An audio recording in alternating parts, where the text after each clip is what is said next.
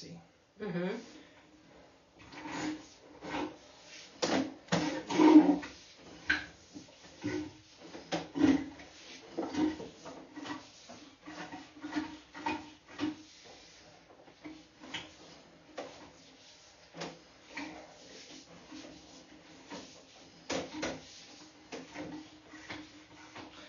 Here's that core blockage where it's starting to rot and it's just holding. How far down is that? We're about 15 feet. 15 feet that way? Yeah. So almost outside. Roughly. There's roughly about, on average, about 25 to 30 foot of iron pipe under the house before it goes outside.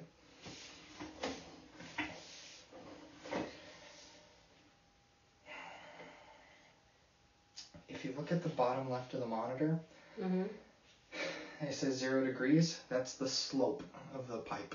Okay. Now we want negative slope because water rolls downhill. When we're flat and it's just sitting there, that's why it's gurgling, because it's forming a blockage because the pipe has nowhere to go. Okay. Mine says +1. Now it's 0 again. Yep. So it's going to fluctuate. Anytime you see... So currently there's no water being ran in the house. But when the pipe's full of water, that's not good, because that's that pipe that's rotted and it's full of that core blockage. We got more tissue.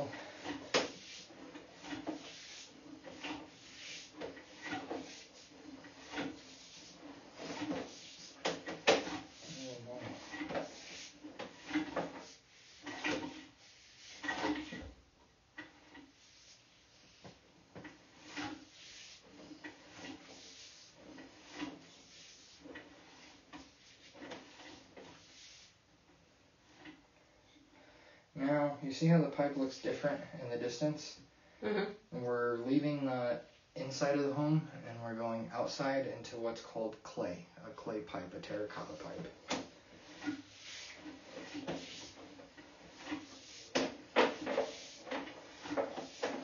So no blockage in there? So far out here, it doesn't appear to be.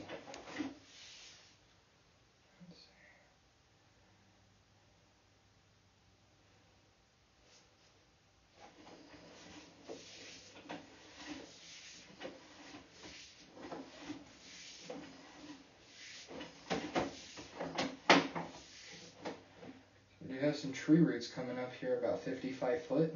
You see those in the sides of the pipe? So those also will cause blockages. The only tree out there is very new and very small. These have been growing for a while, especially these guys right here. You see them growing in on the sides of the pipe. So tree roots can enter from your neighbor's yard across the street, and they will do deadly damage to get to the water to eat.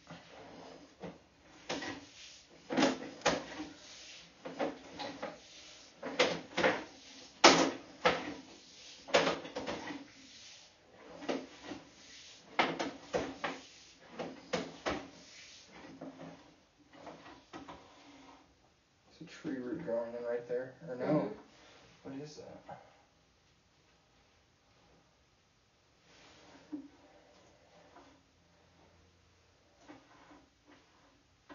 Looks like a crack in the side of the pipe right there.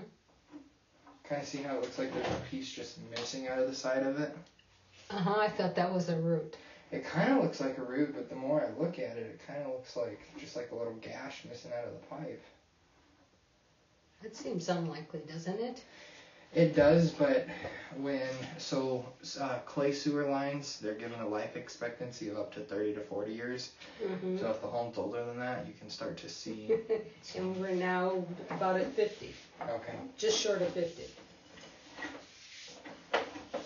So I'm replacing a lot of stuff.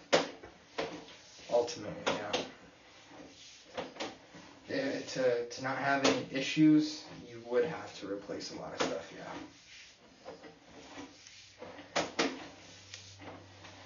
Aside from the tree roots out here on the exterior portion, got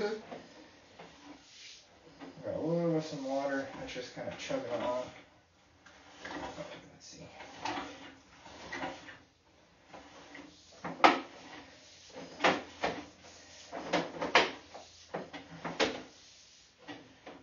There's your city connection, 97 foot.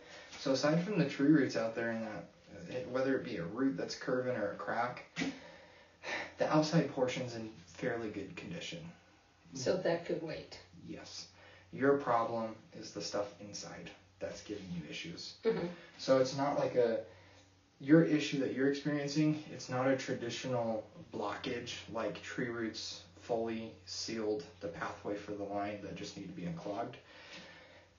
Your issue is it's a volume issue. This pipe, when this house was built, this iron pipe was built with grade, so it had good slope. Mm-hmm. But 50 years later, that grade kind of flattens as it settles, and that iron pipe is now flat with no slope. So when water sits on that iron pipe, it starts doing that core rot thing, and it just eats away at the pipe. Mm-hmm. So that's why you're having your issue. Okay. The only way that you can get rid of that issue with the pipe being so full of water is you have to cut up the floor and replace it, unfortunately. Okay. Yes, ma'am. And that's something you guys can do? Yeah. We have a total of 6 crews that specialize in that.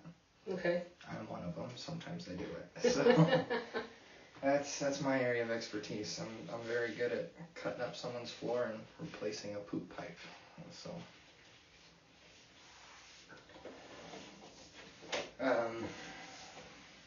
timeline wise, especially with it gurgling how bad it was when we were here, as far as like open volume for water, you don't have the room to run a large volume of water. So I wouldn't do laundry.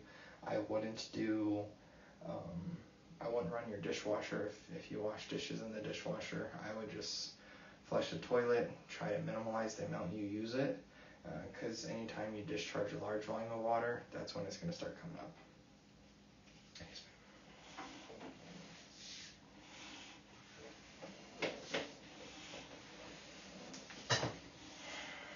So how long does it take to do that? It takes about 1 full day. Oh, that's not bad. Yeah. How long does it take to schedule it? A couple days. Something like this. Is today Monday or Tuesday? Today's Monday. Yeah. Mm-hmm.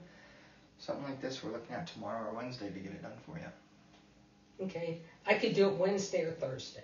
Okay, so we can do Wednesday. Yeah, maybe Wednesday in case it takes more than a day. I can promise you it won't. Our crews are very skilled. Mm-hmm. We have one gentleman, so my expertise is the jackhammer. I'm very quick at cutting the concrete, and like, in all honesty, it'd probably take about an hour and a half to cut up all the concrete. It's going to take a couple hours to pull out all that messy pipe and to seal it up and to transport it outside so we don't make a mess. And then after that, it goes super quick. The reason being, we're bringing in all new clean pipe and we're just building a brand new sewer line. And then after that, you just start pouring back concrete. Yeah. So it's a very quick process. Now, of course, we do pour back concrete. As far as rolling up carpet and finished flooring, like in the bathroom right here, that's something that we don't do, unfortunately. Right, but you can take it up. Yes, so I meant as far as replacing. Right. Yes. Yeah, I figured that much. I just hoped I didn't have to have somebody come in and take it up. No, like I said, the plumbers, we're very good at demoing things to get to them. We're just, you put drywall and, plaster in front of us, we're kind of stuck. We don't know how to make things look pretty. That's kind of where we struggle.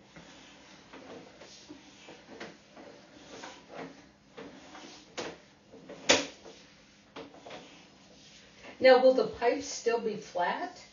No, so what we do, we dig the trench a little bit deeper than the pipe currently is. And once we do that, picture, it's a special kind of gravel that we put under the pipe. The reason we do that is it prevents the pipe from having the chance to flatten back out or settle. And we put about 12 inches of gravel under the pipe and about 6 inches on top of that pipe, so we really sandwich it in. And it's when we do that, it's at a slope that we want. That way when we pour back concrete, we don't have to worry about the pipe moving.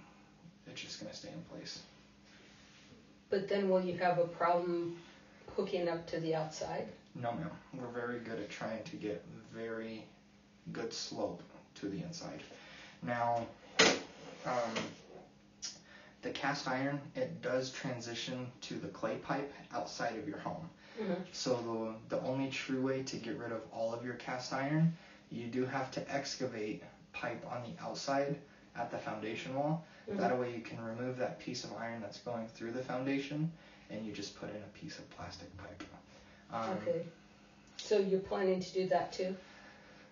To ultimately get rid of all the iron, yes. I'll show you the option to just stop at your foundation wall inside, and the option to dig at the foundation, because there's a little bit of a difference. Mm-hmm.